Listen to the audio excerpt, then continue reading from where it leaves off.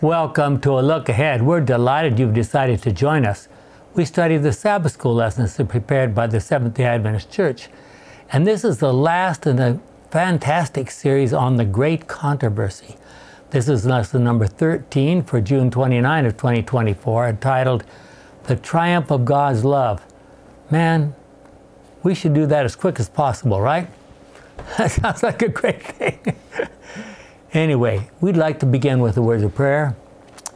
Our wonderful Father, we can't imagine how patient you've been with our bumbling and our carrying on, our sinfulness, our selfishness, and how frequently we've been led astray by the devil. But we know, and we're so thankful that in the end, your love will triumph. We celebrate that with this lesson. May it be soon, is our prayer in Jesus' name. Amen. So when will God's love triumph? Could you give me a date, please? Anybody? Well, Jim, I guess you have to read the guidelines there. We can face the future with hope. Although challenging times are coming, whatever suffering we may go through, whatever hardships we may endure, whatever the sorrows we experience, if we have hope, a better day is coming. We can live life until the purpose, life with purpose and joy. Franklin D. Roosevelt was president during 1843 to 1945, one of the most difficult periods of U.S. history. He was paralyzed by polio and unable to walk up unaided. He once wrote, "We have always held to the hope, the belief, the conviction that there is a better life, a better world beyond the horizon."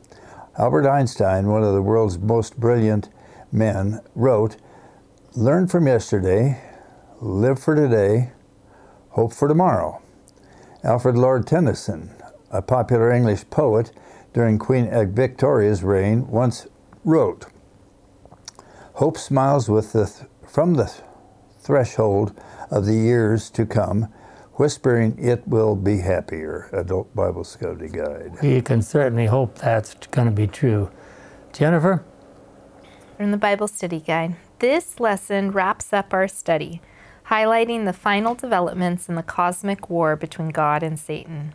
Among the notable events that transpire during the culmination of the Great Controversy are 1. The time of trouble, 2. The second coming of Jesus, 3. The executive judgment in heaven during the millennium, with a synopsis of events both on earth and in heaven at that time, and 4. The restoration of all things for eternity. I'm going to interrupt for just a second. I have a little bit of a problem with the wording here. Executive judgment, executive means, what does that mean? What does that word mean? Execute. Yeah, something happens. Something happens. So we have tended to call the judgment, they're talking about executive here. There are actually 5 judgments, and I'm going to talk about them very quickly. The first one is the investigative judgment that's going on right now in heaven. Then there's an executive judgment that happens at the second coming, when the righteous will be taken to heaven and the wicked will be left here dead. Then there's another investigative judgment. That's the one they're talking about here, that happens during the millennium, when all of us here who haven't been able to see the records from heaven, we see why God chose the way he did.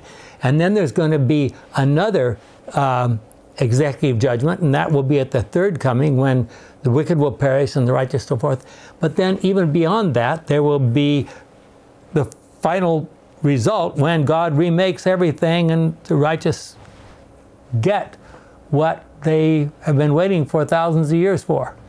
So I think they've slightly misjudged, but that's okay. Go ahead. The Bible promises that the Great Controversy will end in God's victory. Scripture calls us to trust God, participate with him in the salvation of as many souls as possible, and share in his past, the cross, present, individual church and salvation, and future, the final cosmic victory. Yay. Amen. For those who know what is coming and have properly prepared themselves, we can say, "The time of trouble is a great time to be alive," quoting Dr. Richard Neese.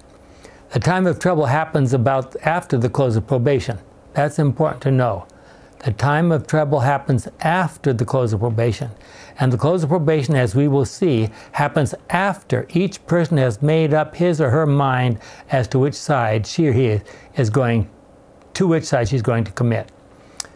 Dwayne? Revelation 22:11 and 12. Whoever is evil must go on doing evil, and whoever is filthy must go on being filthy. Whoever is good must go on doing good, and whoever is holy must go on being holy. Listen, says Jesus, I am coming soon. I will bring my rewards with me to give to each one according to what he has done. Okay, very good from our American Bible Society Good News Translation. The Bible, even in the Old Testament, makes it very clear that the faithful will be those whose names God has already written in his book. Daniel 12 talks about that, and Jeremiah 30. So what does that tell us about God's foreknowledge? It better be accurate, right? It is. I don't think there's any question about that. Revelation 16 describes the 7 last plagues. To the wicked, it would be a time of awful, awful destruction. But to the faithful, it would be a time of God's protection. And let's just talk about that for a moment. In that final battle, Satan has one goal: to destroy, if possible, either to convert people to his side or to destroy them. He would like to eliminate all of God's people from this earth and just say to God, okay, you can have the rest of the universe, but this world is mine. Of course, he will not be able to do that. And we know that God says, Satan, you can pour whatever plagues you want on the world. There's only one group that you can't touch. Those are my people. That's exactly the people that Satan wants to touch. So we've got this terrible conflict in that situation. But to the faithful, it will be a time of God's protection. Their names will have been written in the book of life. See Philippians 4:3 and Revelation 13:8 and Revelation 20:12 and 15. Revelation 22:19. Jesus himself gave us numerous promises that he would be with us and that he is preparing a place for us in heaven. Back to a famous passage, Myra? Yes, 1 John 3:1-3. See how much the Father has loved us. His love is so great that we are called God's children. And so, in fact, we are. This is why the world does not know us. It has not known God. Dear friends, we are now God's children, but it is not yet clear what we shall become. But we know that when Christ appears, we shall be like him, because we shall see him as he really is. Everyone who has this hope in Christ keeps himself pure, just as Christ is pure. Good News Bible. Okay, Gordon, you want to jump in there? The Bible Study Guide. In the time of trouble, God's people have a personal relationship with Jesus so deep that nothing can change it. Their consummate desire is to please him in all things, so that through the work of the Holy Spirit, they will be as pure as he is pure. Will that ever happen? Wow. I don't think that's the goal. Really going to happen. The goal, okay. There was nothing in Christ's heart that responded to Satan's deceptions. We can reflect this aspect of his character as well. From the Bible Study Guide for Sunday. Okay. There are numerous passages in Scripture which tell us that Jesus will always be with us if we remain faithful to him. Psalms 27, Psalm 91, Revelation 3. And our Bible Study Guide goes on. There are some who have misunderstood the concept of living through the time of trouble without a mediator. Jesus ceases his mediation in heaven's sanctuary when everyone has made their final decision for or against him. So if you've already made your final decision, what does that mean? If it's your final decision, probation is closed. You've already decided. You've closed your probation. Yeah, this does not mean that we are alone during this time. Trusting our own strength, Jesus has assured us he will be with us always. Matthew 28:20. Faith trusts when it cannot see and believes even when the world around us is falling apart. During the time of trouble, our faith strengthens and our longing for eternity increases, so that our one desire is to live forever with Jesus. From our Bible study guide for Sunday. So you said Satan wants to convert. He would love to convert everybody to his side. Does he not realize that probation is closed and the Well, I don't know whether he must have a pretty good idea when probation is closed. And that's, of course, when God says, okay, Satan, do whatever you want. And Satan, who's the one who's going to cause the 7 last plagues. And that's what happens at that point in time. And his goal, Satan's goal in the 7 last plagues, is to destroy God's people. And they're the only people that he can't touch. So it's in the process, he destroys a lot of other people, yeah. Which he doesn't care about his people anyway. One word stands out as being absolutely essential for God's faithful people during the time of trouble. That word is hope. We have God's promises, and we need to maintain our hope in him. And what happens to those people who do not have hope? Look at the contrast between those who have hope and those who do not. Jim? Revelation chapter 6, verses 15 to 17. Then the kings of the earth, the rulers of the military chiefs, and rich and the powerful, and all other people, slave and free, hid themselves in caves and under rocks on the mountains. They called out to the mountains and to the rocks, fall on us and hide us from the eyes of the one who sits on the throne and from the anger of the Lamb. The terrible day of their anger is here, and who can stand against it? Wow. Okay, the contrast? Isaiah chapter 25, verses 8 to 9. The sovereign Lord will destroy death forever. He will wipe away the tears from everyone's eyes and take away the disgrace his people have suffered throughout the world. The Lord himself has spoken. When it happens, everyone will say, He is our God. We have put our trust in him, and he has rescued us. He is the Lord. We have put our trust in him, and now we are happy and joyful because he has saved us. What a contrast. Are you going to be hiding in the caves asking for the rocks to fall on you? Are you going to be saying, Hallelujah, Jesus has come? To the righteous, the second coming of Jesus will be a time to celebrate the wedding feast of the Lamb. They will be singing praises to God. And that's all in Revelation 15, 3 to 4. Dwayne? From the writings of Ellen White, the cross of Christ will be the science and the song of the redeemed through all eternity. In Christ glorified, they will behold Christ crucified, that the maker of all worlds, the arbiter of all destinies, should lay aside his glory and humiliate himself from love to man will ever excite the wonder and adoration of the universe. Okay, now I'm going to notice it said, what will we be studying for the rest of eternity? The science and song of the redeemed. The cross of Christ will be the science and song of the redeemed. There are a lot of people who believe that when we suddenly are transported to heaven, we're not going to remember anything. It's just going to be glory up there. We won't have any idea about anything that was past. Well, look at this next passage. Myra? From the Bible commentary, Ellen G. White. The plan of salvation, making manifest the justice and love of God, provides an eternal safeguard against... How long is it going to last? Eternally. Okay. Safeguard against defection in unfallen worlds, against defection in unfallen worlds, as well as among those who shall be redeemed by the blood of the Lamb. Let me interrupt for a second again. So what are we saying here? The plan of salvation impacts the entire universe. It's not just for us.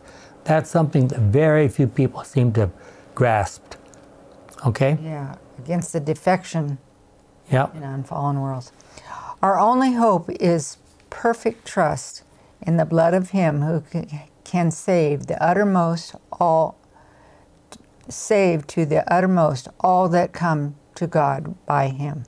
The death of Christ on the cross of Calvary is our only hope in this world and will be our theme in the world to come. Okay, so What are we going to be doing? We're going to be talking about the wonders of salvation for the rest of eternity. It's not going to be forgotten. It doesn't mean we're going to talk about all the terrible things that happen. And I don't know how God's going to sort that out. But some people have suggested that when we get into talking about things, and we talk about this, and then we talk about the bad parts, God will say, we don't need to talk about those. Just talk about the good stuff. I don't know. That's a possibility. But apparently the bad things will fade into not being very meaningful in relation to all the good things that we will have. Revelation 13, portraying Satan's side in the great controversy, seems to suggest that the whole world will wander after him, even worship him. Can you imagine that? God's response, as recorded in Revelation 14, will lead to the close of probation and the plagues described in Revelation really 15 and 16, but especially 16. So is the world becoming more, here's the question, is the world becoming more loving, following God's example, or more selfish and self-centered, following Satan's example? Let's see, can we guess? Just look around us. Yeah. Just look around us. Wow. Listen to the news, watch the news, Yeah. read the news. And then the end will come. Revelation 19:11 through 16 says, "Then I saw heaven open, and there was a white horse. Its rider is called Faithful and True. It is with justice that he judges and fights his battles. His eyes were like a flame of fire, and he wore many crowns on his head. He had a name written on him, but no one except himself knows what it is. The robe he wore was covered with blood. His name is, quote, the Word of God, end quote. The armies of heaven followed him, riding on white horses and dressed in clean white linen. Out of his mouth came a sharp sword, with which he will defeat the nations." I'm going to interrupt there for again. What does it mean a sharp sword comes out of his mouth? What comes out of his mouth? His words. His words, exactly. His words will be very decisive. Yeah. Well, it's his words compared to all the other stuff that have been down through the generations, and it gives you something to make a division on, a judgment. It's called a judgment or a separation. Yep.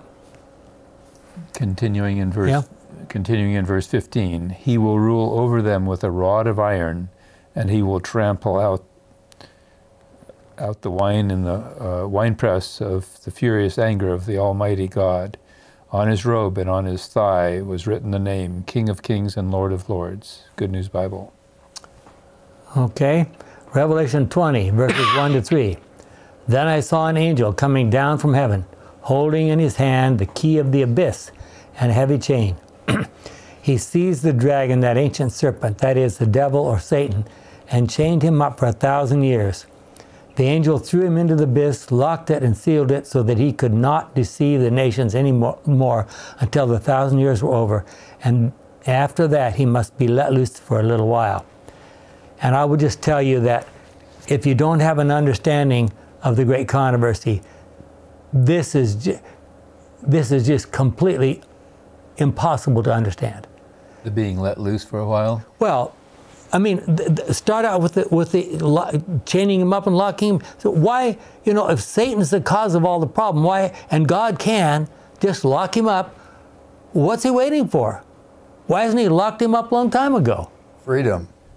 Well, It's a figurative locking up because there's no one there for him to tempt. all of which is fine, but, the question is, why didn't he do it right after Adam and Eve sinned? Freedom. Love. Okay. Yeah. And then, of course, the real clincher is, and after 1,000 years, you're going to let him loose again?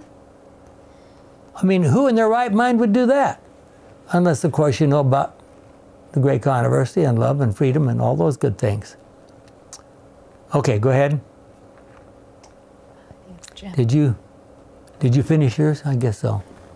"If you do not have an understanding of the great controversy and the accusations and challenges that the devil has leveled against God, then Revelation 20, 1 through 3 and 7, which we didn't read, we'll a little bit later, are impossible to understand. Even scholars are completely puzzled.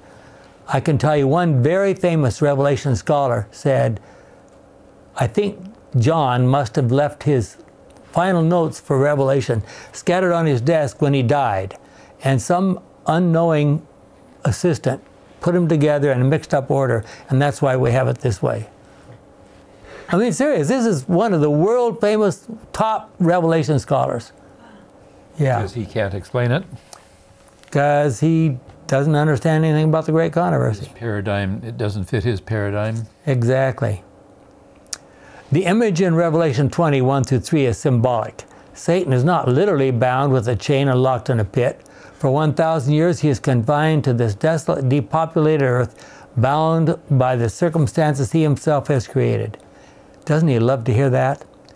In 2 Peter 2:4 we read that Satan and his angels were reserved for punishment by chains of darkness. Satan will be confined to the earth by a chain of circumstances with no one to tempt. For 1,000 years he will see the devastation, destruction, and disaster that his rebellion has created. The Greek word translated bottomless pit is the same word from which we get our English word abyss. It also is the same word used in the Septuagint, the Greek translation of the Old Testament, to describe the earth at creation. Quote, the earth was without form and void, and darkness was over the face of the deep. That's the abyss. In the Septuagint, the word deep here is the Greek word abyssos, or abyss. It describes a desolate earth. The bottomless pit is not some subterranean cavern or some yawning chasm somewhere out there in the universe. Satan's work of sin and destruction, along with the tremendous chaos preceding the second coming, has brought the earth back to a dark, disorganized mass, like its condition at the beginning of creation, from our Bible study guide for Tuesday. Okay, Jim? Genesis chapter 1, verse 2. The earth was formless and desolate, abyssos. The raging ocean that covered everything was engulfed in total darkness, and the Spirit of God was moving over the water. Okay, and then Jeremiah 4, Jennifer? Jeremiah 4, verses 23 to 26. I looked at the earth, it was a barren waste. At the sky, there was no light. I looked at the mountains, they were shaking, and the hills were rocking to and fro. I saw that there were no people, even the birds had flown away. The fertile land had become a desert. Its cities were in ruins because of the Lord's fierce anger. Wow. That doesn't sound too promising, too good, does it?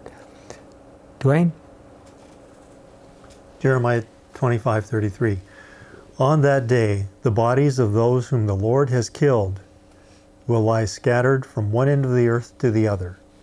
No one will mourn for them, and they will not be taken away and buried. They will lie on the ground like piles of manure. Wow. And what is that supposed to remind you of? The garbage pit right outside of the wall at Jerusalem. Remember that if you lived in those times, and there's no one, and you died, and none of your family, no family, relatives, friends was willing to take care of you, that's what happened to you. Your body got chucked in the garbage pit. It's called Gehenna. Gehenna. That's right. Well, that will be the end of all those who persistently refuse God's plan for their lives. Okay, where are we? Here. The Myra. Bible study guide for Tuesday, June 25 says, the prophet here emphasizes the catastrophic destruction at the second coming of Christ, and that no person will be left alive on earth during this 1,000-year period. Satan and his evil angels are left to contemplate the havoc caused by his rebellion. Okay, I'm going to interrupt Only again. imagine what that will be. Yeah, exactly. Imagine what that's going to be like. 1,000 years to point fingers at each other. And Do you wonder what the earth is going to look like during that time? It's Wow. darkness. The entire universe recognizes anew the wages of sin is death, Romans 6:23. God deals with the sin problem, so that it will never rise again, Nehemiah 1:9. Nahum. Nahum, I'm sorry. There are three prime ways God does this. First, He reveals His limitless love, passionate desire, and relentless efforts to save all humanity.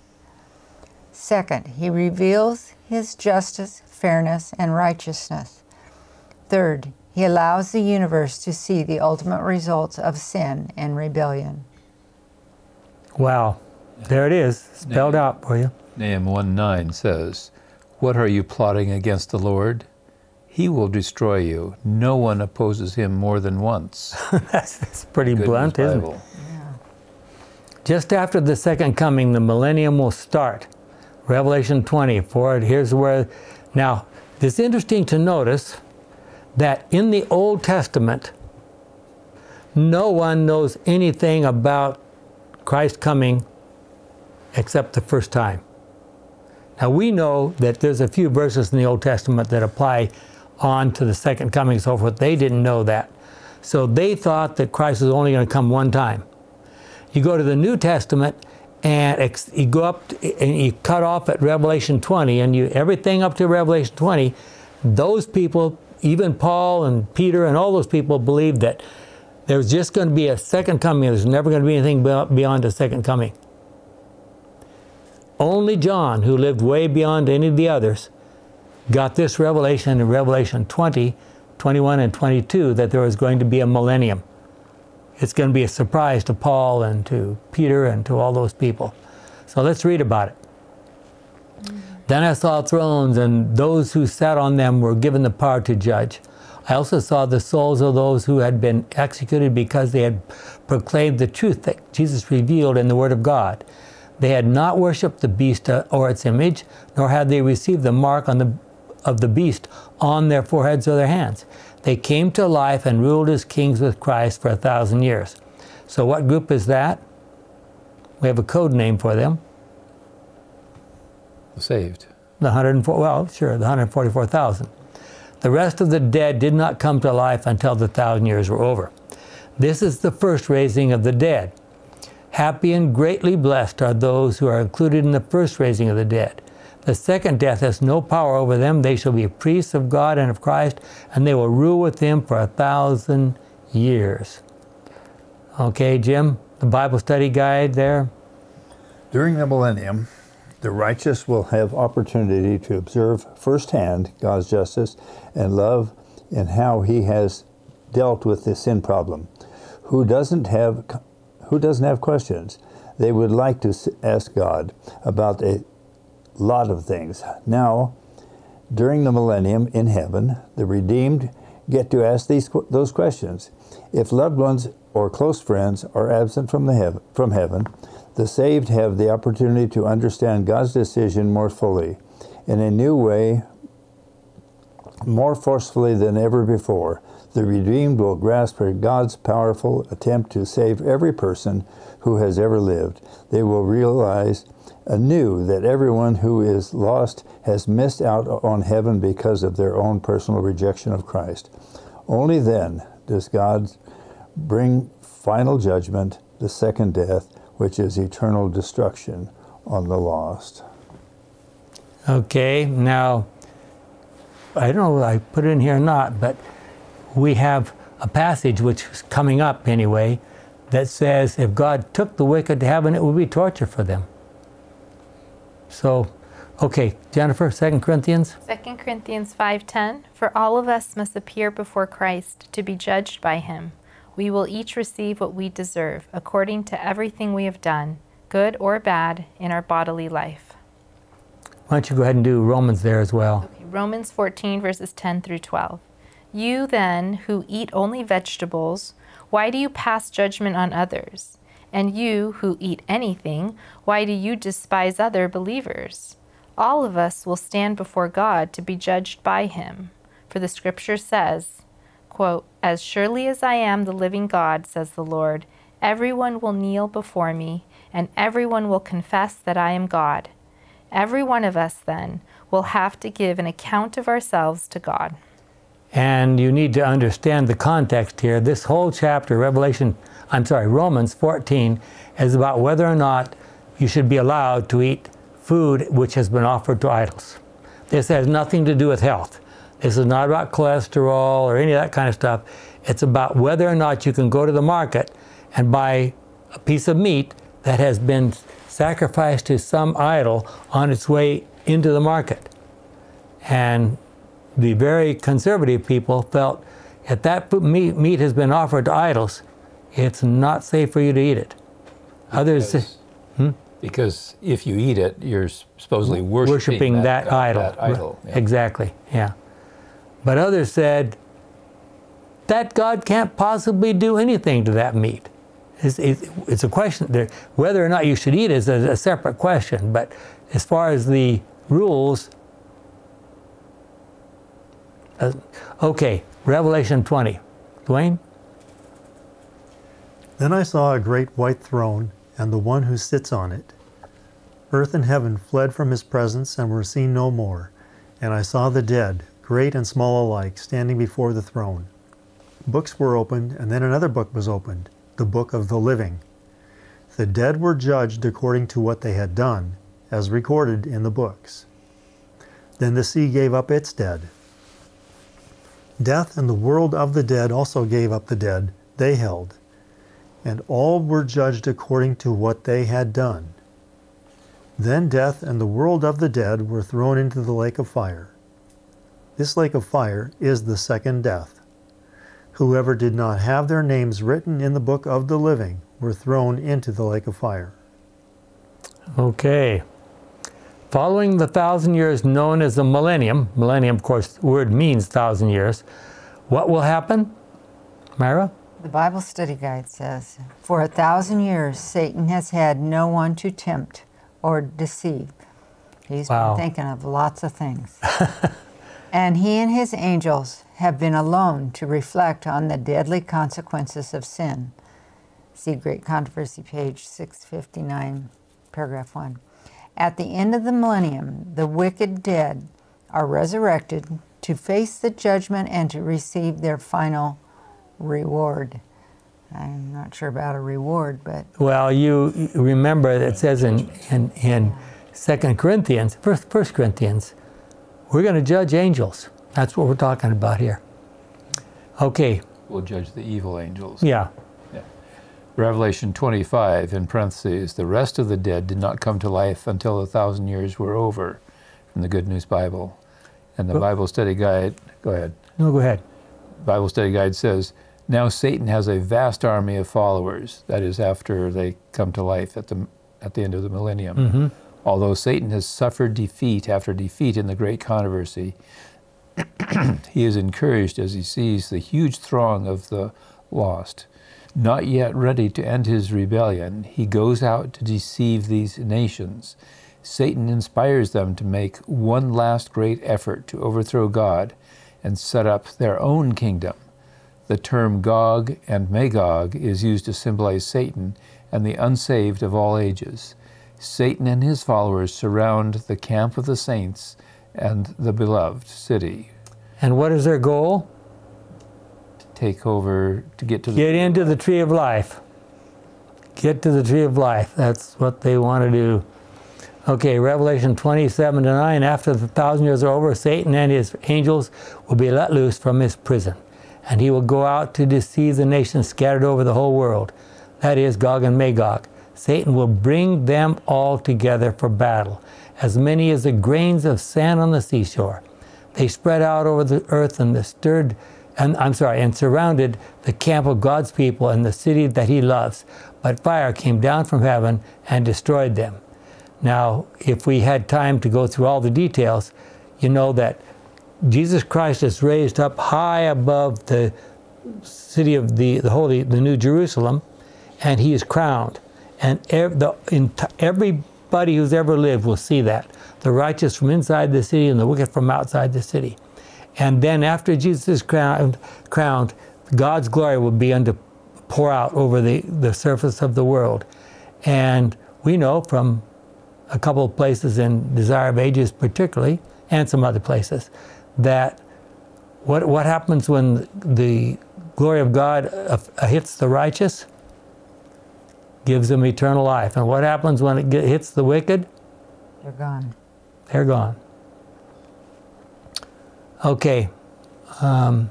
Jim, I guess you've got the next one there. Bible Study Guide.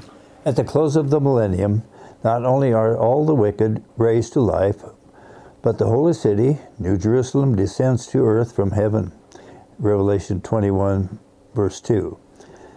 The saints have been living and reigning with Christ in the New Jerusalem for a millennium. Now, at the end of the 1,000 years, the city descends to earth along with God, Jesus, and the angels, and all the redeemed. Everyone is present for the final battle of the great controversy. Sin is about to be eradicated once and for all, from the Bible Study Guide. Okay, Jennifer, 21, Revelation 21. Revelation 21, verse 2. And I saw the holy city, the New Jerusalem, coming down out of heaven from God, prepared and ready, like a bride dressed to meet her husband.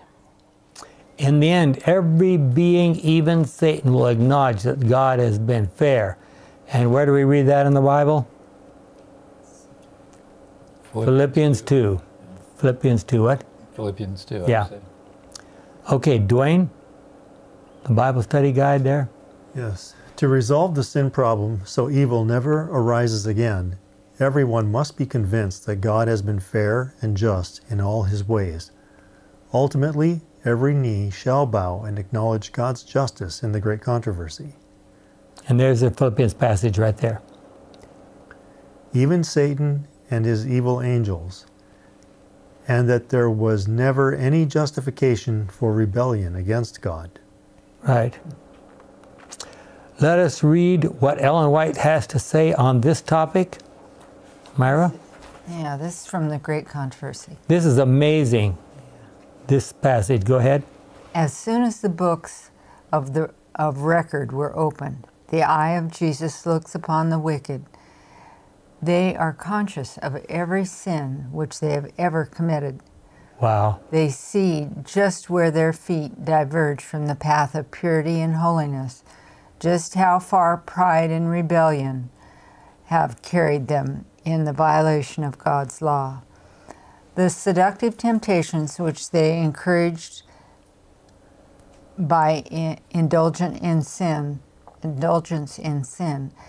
the blessings perverted and the messengers of God despised, the warnings rejected, the waves of mercy beaten back by the stubborn, unrepentant heart, all appear as if written in letters of fire.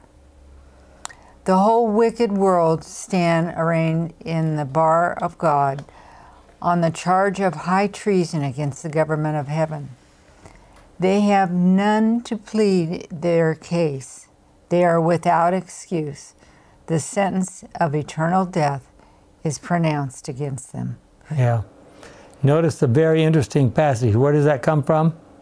Great Controversy page? 666. 666. I don't know how it came out like that, but it's appropriate, I guess. Okay, here's the passage I mentioned earlier. Another Gordon? passage from Great Controversy 5:42. A life of rebellion against God has unfitted them, that is the wicked, for heaven. Its purity, holiness, and peace would be torture to them. The glory of God would be a consuming fire. They would long to flee from that holy place. They would welcome destruction, that they might be hidden from the face of Him who died to redeem them. The destiny of the wicked is fixed by their own choice, not by God's choice, their own choice. Their exclusion from heaven is voluntary with themselves and just and merciful on the part of God. Okay, so God will not torture anyone, either in heaven or in so-called hell. I mean, if God took them to heaven, it would be torture for them there. So there's no other option. Malachi 4:1 and 2. The Lord Almighty says, the day is coming when all proud and evil people will burn like straw. On that day they will burn up and there will be nothing left of them. But for you who obey me, my saving power will rise on you like the sun and bring healing like the sun's rays. You will be as free and happy as calves let out of the stall, from the Good News Bible. It is important to notice that it is the memory of the lost that will be eternally destroyed. There will be no eternal torture. In the Bible, the terms forever or eternal or everlasting simply mean as long as it is supposed to last. And Exodus 21:6, you'll notice that it says a person could choose to serve his master forever, if you go to the King James Version. And how long can he serve his master? No longer than his life lasts, right? 1 Samuel 22 and so forth. So, in the end, one of the two eternities await us all. The lost, unfortunately, receive the wages they have earned, eternal death, Romans 6:23. Why then is our only hope of not getting what we deserve, which is death, found in trusting in Jesus' righteousness? Bible study guide for Thursday. And when all sin, sinners, evil, death, and sickness are gone, what will be left? Jim? There the widespread plains swell into hills of beauty, and the mountains of God rear their lofty summits. On those peaceful plains, beside those living streams, God's people, so long pilgrims and wanderers, shall find a home. Wow. Great Controversy 675. Their mortal minds will contemplate with never-failing delight the wonders of the creative power, the mysteries of redeeming love. There will be no cruel, deceiving foe to tempt to forgetfulness of God. Every faculty will be developed, every capacity increased. The acquirement of knowledge will not weary the mind or exhaust the energies. There, the grandest enterprise may be carried forward, the loftiest aspirations reached, and the highest ambitions realized. And still there will arise new heights to surmount, new wonders to admire, new truths to comprehend, fresh objects to call forth the power of mind and soul and body. Let me interrupt there.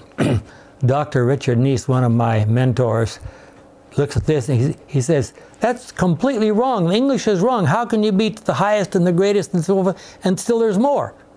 But that's the way it will be.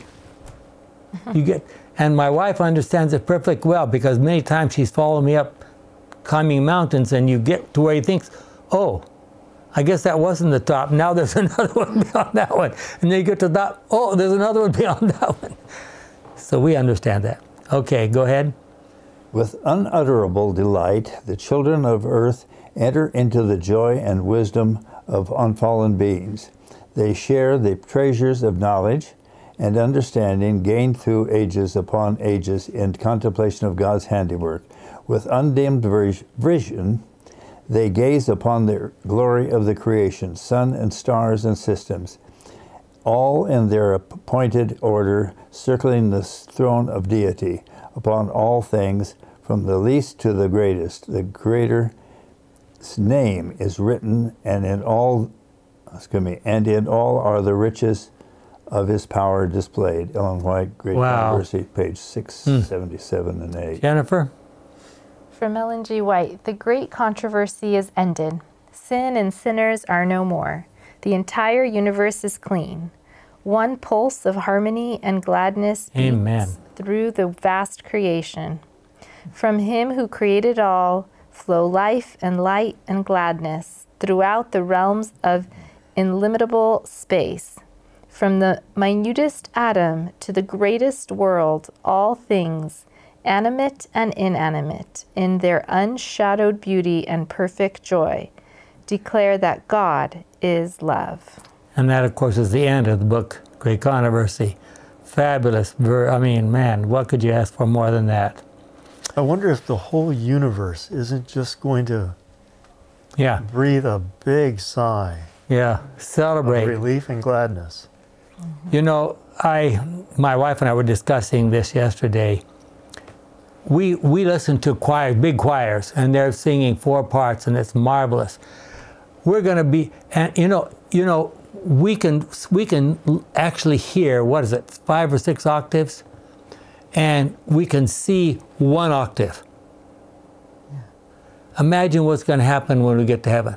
I'm sure our vision is going to expand, where we can see all the way from X-rays to who knows what at the other end, and our hearing is going to go from the very low pitch that we can't even imagine now to the highest possible imagine. And then we're going to have choirs that are going to sing maybe 20 parts. Can you imagine a 200-person choir singing 20 parts? Whoa. Okay. We can dream. We can. Okay. Okay. Well, who's next? I think, Dwayne, is it yours? Bible Study Guide. Why do you think God has allowed sin to go on for so long? At the same time, no human being suffers in this world longer than their own existence here.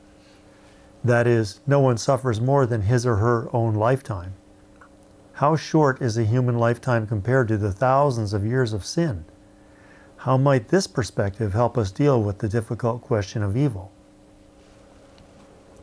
How does the 1,000-year period known as the millennium fit into the plan of salvation?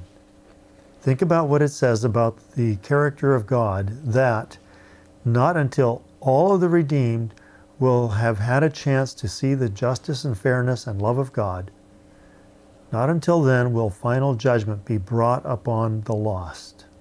Okay, and even the lost, all the lost will have said, remember we read earlier that as soon as the panorama is shown as Christ is crowned and the panorama breaks loose, everybody will see the entire history of the great controversy, and they will see everything they have done and how they have related to it.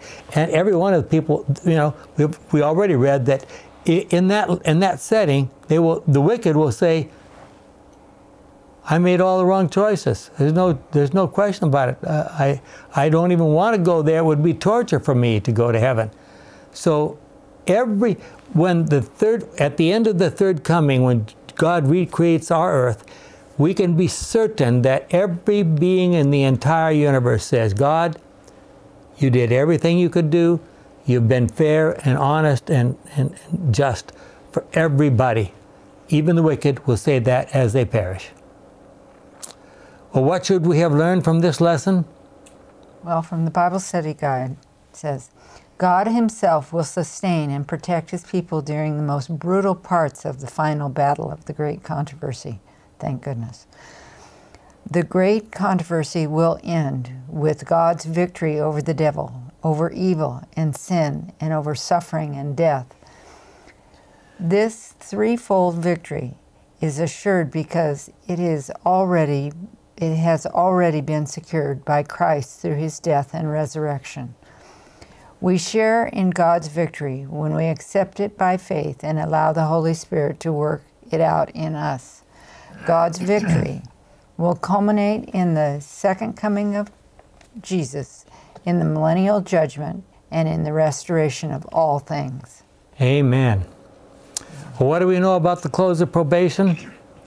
From the Bible Study Guide, it says, the close of probation is a topic that often induces fear in many people. Probation closes for each individual at his or her death.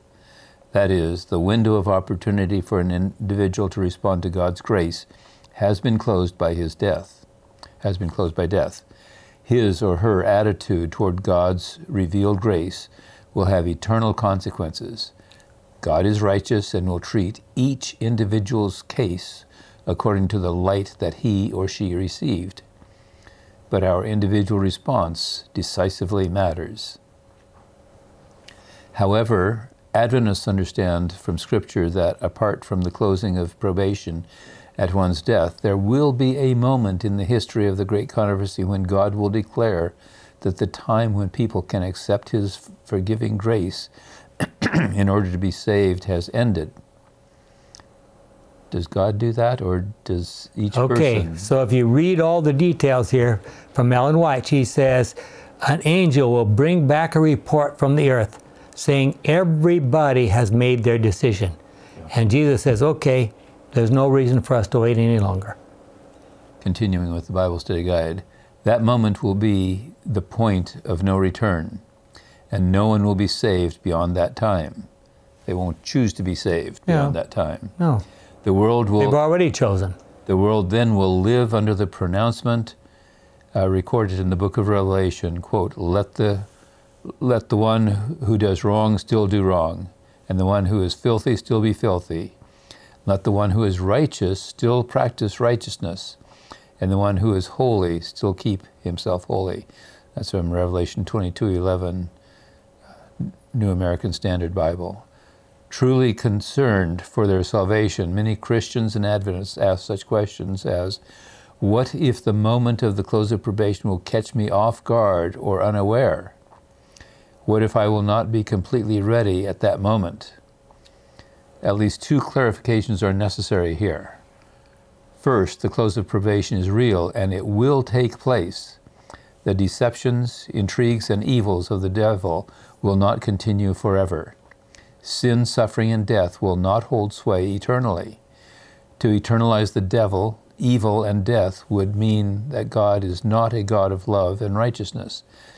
But because He is, He will put an end to the sources and forces of evil. God has patiently waited and given every opportunity to humans to test His promises, to come to know Him, and to return to Him and to His kingdom of grace. How much God would have loved for all humanity to accept His gospel.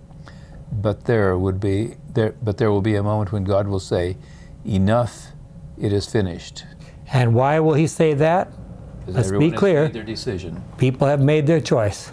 They've either chosen selfishness or they've chosen love. Let's just be clear. That's what it's about.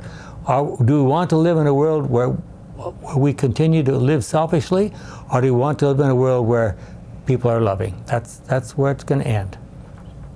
Second, God will not withdraw His gift of sustaining grace from His people, despite His withdrawal of mercy and forgiving grace to the unrepentant at the close of probation. This point is very important. The end of probation does not imply that God's love and grace for humanity have reached their limits or that they have been consumed. God never ceases to be the God of love, grace, and righteousness portrayed in the Bible. For this reason, there will be no one after probation closes who will have sincerely wanted to receive God's grace and who would have responded with faith to God's mercy, to whom God would say, sorry, too late. I would love to have saved you, but the grace period is ended. And why is that not possible? Because everyone will have made a decision for themselves. But there's another part. Passively. Yeah, another part of that, of course, God knows the future. So even if He let them continue to go on, if God knows that sometime later they would have been done right, He would have made that arrangement in time for the judgment to take place. God's closure of probation will be His confirmation that every individual has made his or her final decision about His grace and His kingdom. At a future moment in history, the historical setting of the world will be such that all the inhabitants of the earth will make this final decision and will side with either God or Satan. However, that decision will not be made in the impulse of the moment. Rather, each person's decision for eternity will be made based on his or her free choice and in full consciousness of its consequences. This is not a one-time, whoop, I guess I choose right now, this way. No, this is based on all the choices we have made through the years of our lives. Just as northern Israel and Judah, when they rejected God's covenant and Messiah, some will decide they do not want to be with the God of the Bible. Others will agree with Lucifer's lie that they are gods and immoral. They do not, and immortal, I'm sorry, correct. They do not relish the idea of being with God in His kingdom. God is saddened by these unalterable decisions. He provided all the evidence and love necessary to save them, but He will respect their final choice. And what do you call that, Jim?